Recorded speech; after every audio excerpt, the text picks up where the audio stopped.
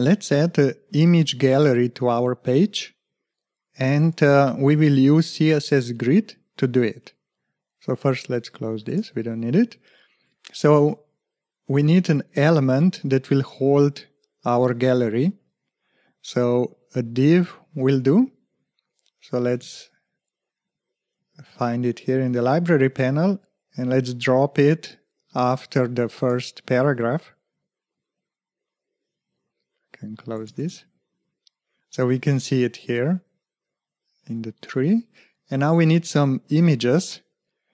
And Pinegrow has a convenient tool for that. You can go to Page, Insert Photos from Unsplash. And here we have a collection of almost 500,000 high-quality images that we can use for free in our projects. So let's search for pine trees.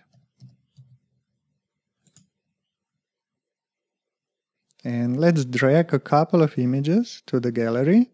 And here we have different sizes, so we just take the size that is appropriate for what we need. So let's take small sizes. And let's just drop them into the gallery div.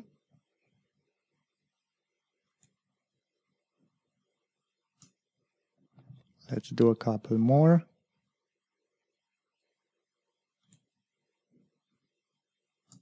Of course, we could also use local images from our computer.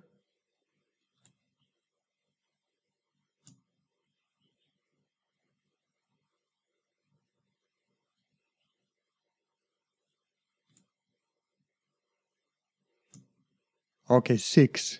That will be enough for now.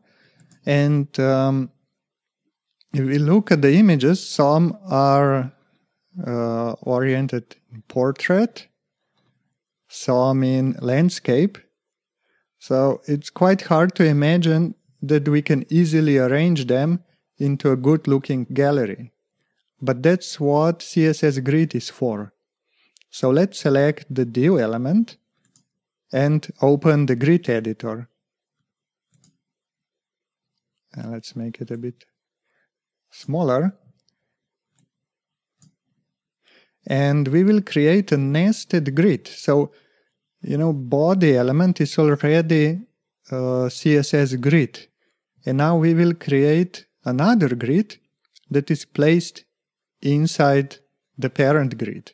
So we can do that. We can nest grids as much as we want. Let's click on Create Grid, and it's quite a mess, right? Look at this. But again, it's not as bad as it looks. And our default grid has 3 columns and 1 row. And remember, the grid places items automatically if the position is not set.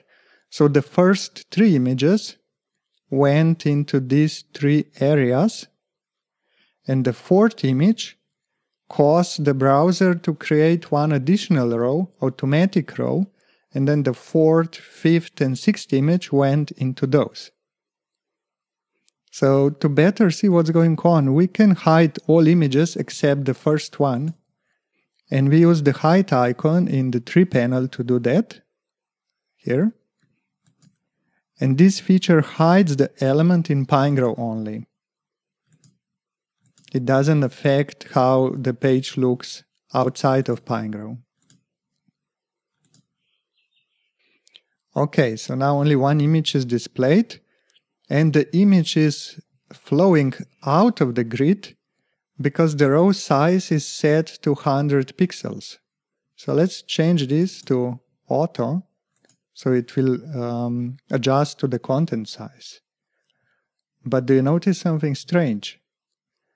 Now all these columns should be equally big, like 1 fraction.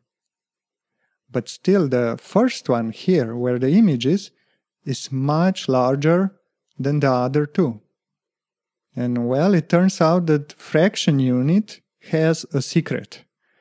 And that is, if the content doesn't fit into the area sized with fractions, then this area expands to fit the content.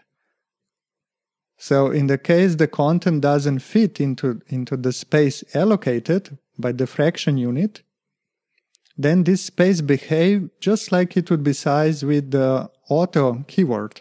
And we can try this. If we put this on auto, it remains the same. So let's put it back to one fraction. And the area is still bigger than 1/3 of the available area. So what can we do? We need to tell the image that it should only take up the available space, and we'll use CSS for that.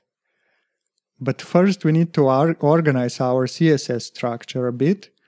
Until now, I will take a look at the gallery div. We just put all declarations directly on the style attribute. So if we check the code of this div, we can see here we have style attribute and all our CSS properties are listed there. And that's not really a nice way to do it.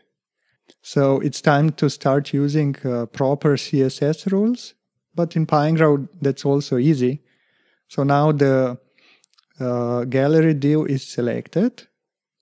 And here we have our declarations. And we just click. Let me show you the tooltip. Save element style to CSS rule. And when we press this, it opens up the helper that helps us come up with the correct selector for the new CSS rule. So let's create the rule for the gallery class. So dot gallery. And this class is not yet assigned to our div element. So Pinegrow offers to assign the class gallery to the selected div element. So it will create the rule for the gallery, and it will also assign the class gallery to the selected element. So let's click create. And here it is, our gallery rule. And if we open it, we can see that all declarations from style attribute were copied here. And we'll use this gallery class to target the gallery images with another CSS rule. So let's select the first image. And here we click on these three dots. And this button opens the tool that helps us to make a selector for our new CSS rule. And we use this selector maker to say, okay, let's target all images inside elements with class gallery. And let's only target like the immediate children of the gallery element. And we say create. And now in the CSS editor, with this rule selected, let's go to width and we put 100%. And also in height and we put 100%. But now the image disappeared. And the reason for that is, it's kind of catch-22. So here we say, the height of the row should be automatic, should be the same size as the content. But the content says, I should be the same size as the area where I am. So it's kind of undefined and then it becomes 0. So let's go back to using a fixed unit, for example, 100 pixels. And now we see our image. But we have a problem because the image lost its proportions. It's squeezed into this space. And luckily, we have object fit property in CSS. And object fit defines how images should behave when resized. It is similar to the background size property. So here we have a couple of values. for example, contain, we'll make sure that the whole image is displayed in the area. But what we need is cover, so that the image is cropped and its proportions are retained. And now it's time to unhide the rest of the images. So we can just click here on these icons. And let's add the second grid row.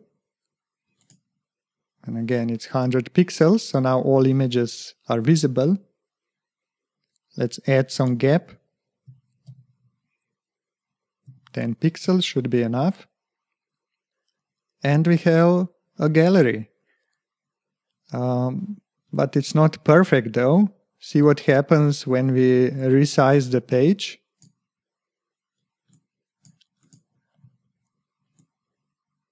So the height is fixed, so like here the images are rectangular, and then here they become portrait oriented, so it doesn't look so well. And also, what if the number of images is not fixed in advance? What if we have only 3 images, or what if we have 10? Because now we kind of hard-coded our grid layout. We said, oh, we have place for 6 images. We have 3 columns and 2 rows. So what to do? And we'll take care of this next.